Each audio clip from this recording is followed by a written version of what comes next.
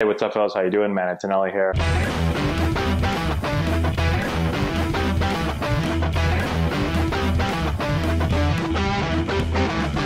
Hey, what's going on, guys? How we doing? Man, Antonelli here. So answering your questions, today's question is about major league players. When they come down to minor league teams to rehab, what are the interactions like between that major league player and the minor league players? And so we're going to get into that today. I'm going to talk about a lot of players that I played with when I was in the minor leagues that came down to rehab, usually injury, some type of injury. I had to do it a couple times because while I was injured, like every other day.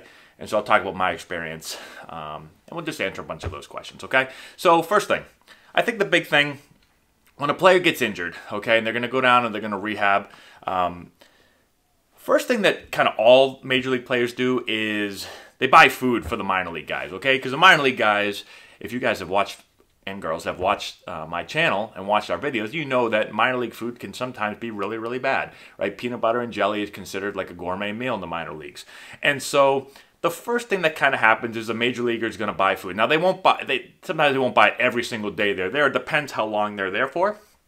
But they're going to usually, especially at least on their last day before they head out, they're going to buy a nice meal.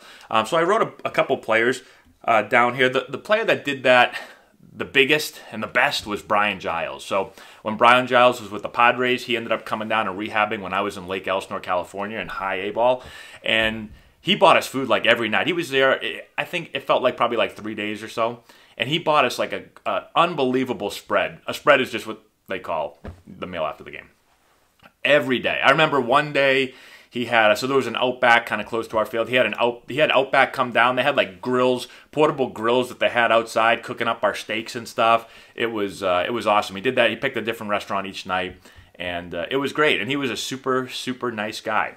You know, a lot of people were asking me, you know, do they interact with the players? Are they friendly? Do they sit off in the corner? It really just depends on the type of person. So a lot of times people just lump people together like a major league player acts like this. But major league players are all different. They're people just like anyone else. So just like if you have a coworker, you know, certain people are going to be more outgoing, more talkative. Some people might keep to themselves. It's the same exact thing with players. So Brian Giles was really kind of like a loose, really, really funny guy, liked to do pranks and liked to have fun and that stuff. So he was like a big kid. Who else did we have? So we had Ryan Zimmerman when I was with the Nationals. Ryan Zimmerman came and rehabbed down at AAA. I was in AAA with the Nationals. He came and rehabbed. He wasn't there for a very long time. Seemed like more of a quiet guy. He wasn't there for a while, so maybe that's why. I remember him talking a little bit, but seemed like a pretty reserved guy. Wasn't like a crazy talker or anything like that, but seemed like a nice guy. Who else? Steven Strasburg. So he rehabbed when I was in AAA with the Nationals also. He was pretty young at the time, and so the biggest thing I remember with him is he carried around, which at this time, I'd never seen this before. I think it's more popular now, but he carried around like this briefcase looking thing, and it had, I think it was an Xbox in there.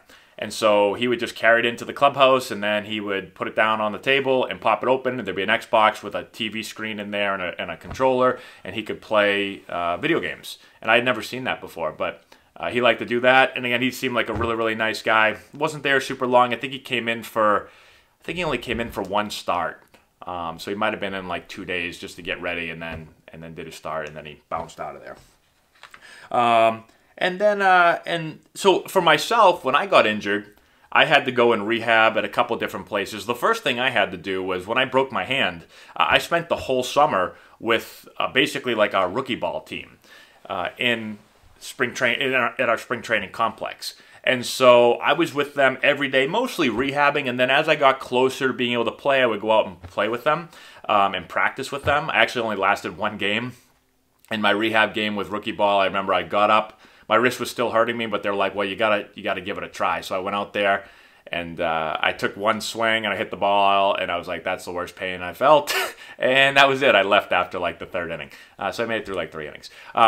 But I spent a lot of days practicing with them. One thing that I kind of did, and this might have been because I knew I was going to be a coach, and maybe a little bit of my personality, but I felt like I was spending a lot of time, like I was rehabbing and trying to get ready to play, and I was working on my game, but I felt like I was coaching a lot.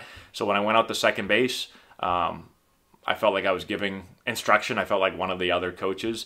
Also at this level, those players are really, really young. So we had, you know, guys out of high school. We had Latin players that were super, super young, that were maybe like, I don't know, 17 years old, maybe even younger than that. And at the time I was, so this would have been in 2010. So I don't know, let's do the math real quick. That was 10 years ago. I'm 34, so I was like 24 years old. So I'm probably like 7, 8 years older than these guys. So I felt like I did a lot of time kind of trying to help guys out in the cage, hitting. A lot of guys would ask me questions about stuff, and would try to help them with hitting.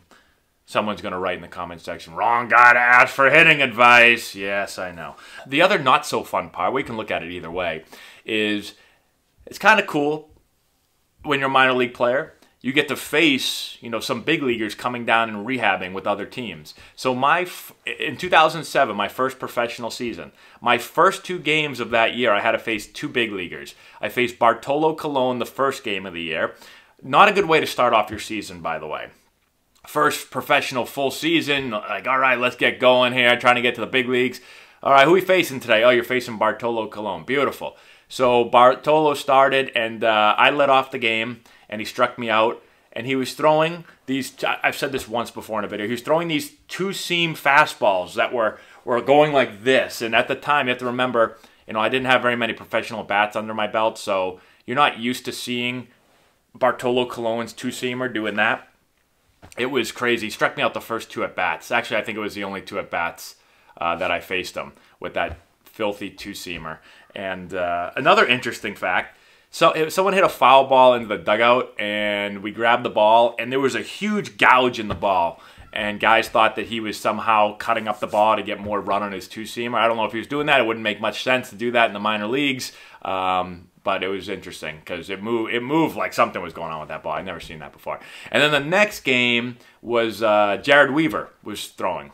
So we're playing Rancho Cucamonga. We're playing the Angels. So both guys were with the Angels at the time. So Jared Weaver started.